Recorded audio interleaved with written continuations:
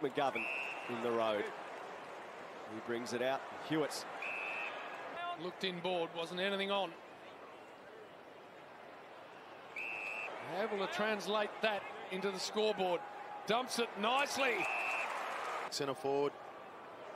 Some smart entries.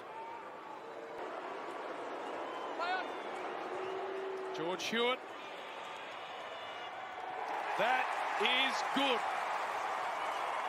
In a row.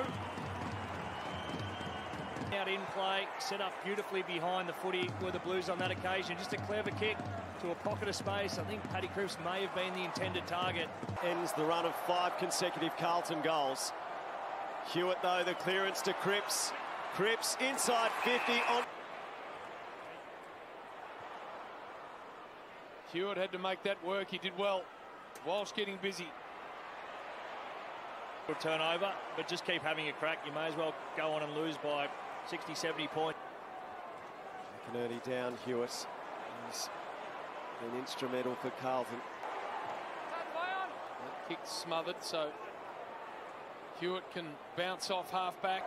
The coning down to Cripps to Hewett. Hewett's 31st possession is a kick to full forward for Carlton, and well marked by Pitnet. Handle it between both sides. Durden, Hewett,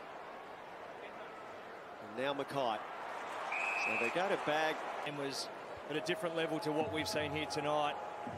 Giants will be Swept forward by Saad to Hewitt. His kick sets a task of Holland.